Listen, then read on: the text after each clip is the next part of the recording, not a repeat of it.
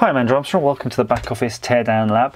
Now, I'm a little bit late with this, although I do have another one of these which hasn't been torn down. I've already pre-torn this one, but I thought it was so interesting I would kind of open it back up and share with you what's left, because I actually opened it up and removed the guts because the batteries had leaked and the PCB was pretty nasty and not very useful. But I thought that the whole device itself would live on in another form, and I'll show you why. Surprisingly well made, these Space Invader things. If you go to a car boot sale, you might find one, and if you do find one, buy it. If you get it, maybe £4 or something. If you're lucky, £1. They are surprisingly good fun. Now, this one wasn't in great condition, but it was in okay condition. And I actually got one before that was in amazing immaculate condition that cost sort of 50p. So you really have to shop around. There's nothing too much to see on this back panel. I don't want to turn it over and drop all the screws out, because what I want to show you is in this portion. So you can see it's void of a motherboard or any kind of board because I've ripped it out and that's gone tonto, but there's the switch for the power.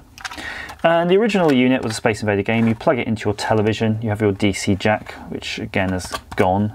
That's pretty standard, any old DC jack can fit in there if you want one. I can't remember what was in this corner. Oh, probably the cable that came out to plug it into the television. So you have actually 4 buttons. You can hear that clicking. It's actually a Microsoft joystick, menu button and a reset. And if you flip over the board, see the power switch there, that's great. You can just wire that how you like. Now these buttons are leaf buttons, and actually they're all independent. So you've got 4 separate buttons that are quite usable here. You've got 2 buttons at the top if you consider the reset a button, but you know, menu and maybe one other. There was an LED hole, the LED's gone now, or I've ripped that out as part of the PCB. And here, that's a proper micro switch joystick. And what you actually have is 4 micro switches arranged in exactly the same way as you'll find in high-end arcade sticks. So I'm going to open that up, and I'm going to be quite careful because I want to reuse this and I don't really want these spilling everywhere. Now the benefit of this joystick is that it's actually of a quality worth keeping. You might even be able to remove this whole, in fact, I'm actually quite sure of this. You can actually, if you wanted to, remove that whole module and put it into your own cabinet. Might be a kind of a tedious way of doing it. In fact, I think I'm inadvertently unscrewing it right now. Look how long, these are very long screws, so I think this is removing this. I was just trying to open the lid. It is removing it, look. It's amazing that they actually bothered to use an actual real module. So for me to show you the micro switches, I just have to undo, get this tape off. There's 4 clips here. I'm not going to undo the cert clip on the joystick, I don't want to take that out. Ah, there we go, the micro switch, there, popping out.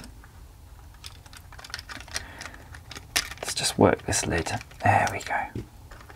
Just to show you how it works. So you see you've got these 4 captive micro switches. I can try to hold them in place. There we go, they are captive now. Then as you turn the joystick, see how it just touches the contacts? And it's nice and simple, really. Really hard wearing. I mean, micro switches are made for probably tens of thousands of cycles.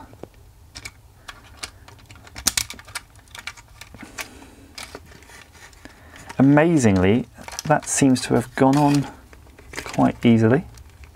Just one is not happy. One is not happy. Come on.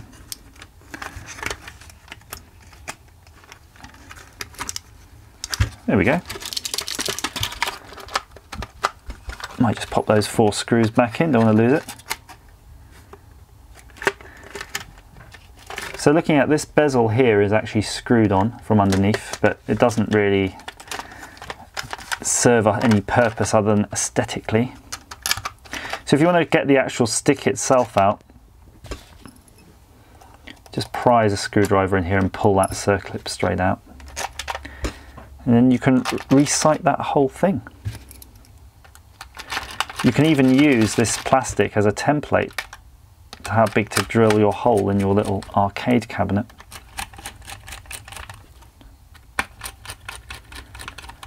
Right, now the main reason I want to show you this, it won't work for this example, but you might know I like playing with these Raspberry Pi 3s, and they do a thing called a Pi Zero, which may or may not work.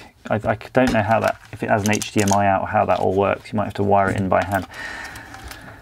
But if you can, in essence, get this into this box or one of its similar things, I mean, you can get Android things that are very slim, slimline in pens. This would make a really cool TV game, especially if you can get a lithium cell and a battery. Now, when I say lithium cell, I don't have one to hand, but you know those battery supplies that you can plug into your phone? They're called power banks. Power banks make great power supplies for projects because you can plug this into your Raspberry Pi via its connector, mount that in there, and on the port here, put the wire that goes to your power bank charging port, and your power bank contains all of its own internal circuitry for charging and keeping it alive. And then that will give you a quite nice power supply without having to worry about battery controllers or anything like that. So I don't rightly know how I might fit something like this in this particular case, because if you look here, I know the base is, I don't want to pick up the base, but the base comes here, it's just wedge shaped. You could maybe 3D print something that would take this off. Or really, if you were that way inclined, you could just get a plastic project box. Oh, in fact, a metal one. Here's one. Happens to be sitting here. Something a bit bigger, plastic one, and maybe just bond the joystick onto the box. So you've got this nice plastic joysticky bit, and you've got a huge box underneath to mount your Pi and batteries and everything else, give you a nice stable base. You've got yourself a very simple way of controlling it. I mean, something you were sort of saying to me, Andrew, just take this and put this on this box and make this the arcade box. Yeah, you're going to lose these 4 buttons, and as well as those buttons. And then you're going to say, Andrew, just get some other buttons. Yeah, okay, so I have made some other things like this for playing Elite Dangerous. These buttons aren't very good as arcade buttons. Actually, they're not too bad, but they're a bit too firm. These are LED illuminate, quite stiff buttons. And look, there's the controller that I made for this. So you can just play around, do what you want to do, but if you need a good source of a joystick and you don't want to play the Space Invaders game anymore, or the Space Invaders game is broken, try this. You can use any other TV games. Please feel free to comment down below and click subscribe if you'd like to be updated when I make these videos. I'd love to hear from you. As ever, thank you for watching.